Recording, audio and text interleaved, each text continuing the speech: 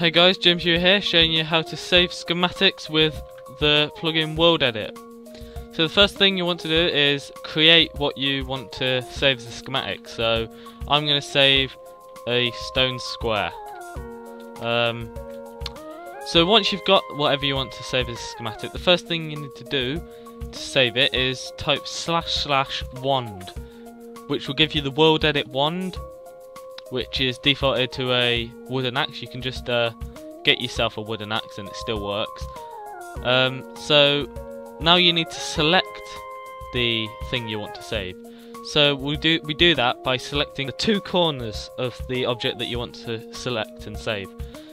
So we left click the top left corner and we right click the bottom right corner. So now that we've got our block selected, we go to where we want to spawn it at. So if I was standing here, when I recreated it over here, it'd be in front of me here. So we go to where we want to copy it from. We do / copy to copy that into our clipboard. So now all we have to do to save it as a schematic is / schem save the format, so MC edit, which is the default format, and then the name, so we'll call it stone cube. Okay, so now it's saved. Okay, so now I'm going to show you where the schematic's saved to. So the first thing we want to do is go into our plugins folder, and we'll go down and find Worldedit. We'll go into Worldedit, and then it creates this folder called schematics, which you can open, and it's got all of our schematics on here. So there we go, stone cube got schematic.